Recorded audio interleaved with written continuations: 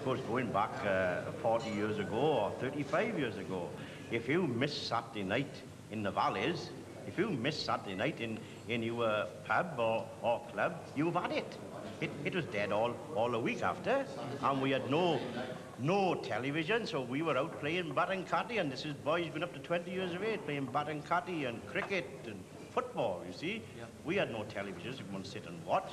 And that's what I think, as we, in our day, were a fitter race than what this race is today. Definitely. We had our own sport then. Yes.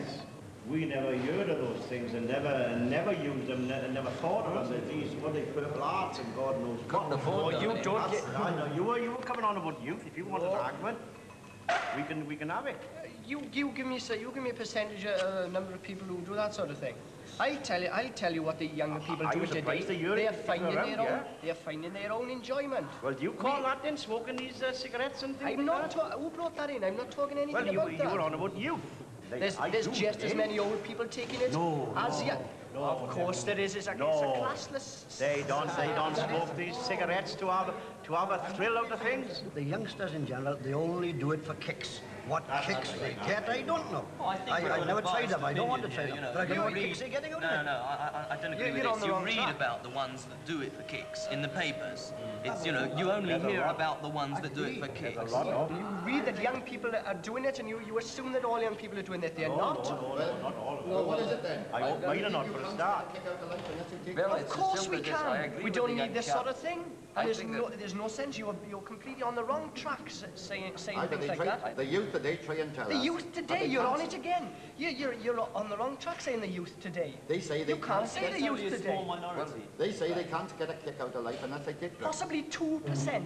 A misguided 2% will do it. People haven't kicks out of life. In Ebbw, look, if your father worked on the ground in 1929, and you finished school at 14, you might be lucky to get you a job carrying a lamp underground at 12 and 6.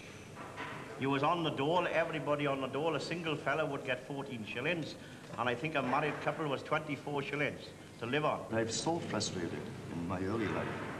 I should dread of coming into this place, into the works, into the valley, and the smoke and humdrum of it all.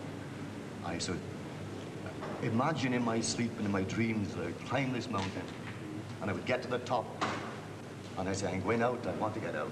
And there this huge barbed wire fence would be there.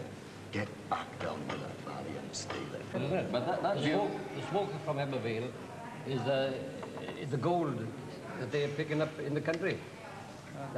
It's gold dust to us, really. Where I come from, it's all built up, suburban, you see.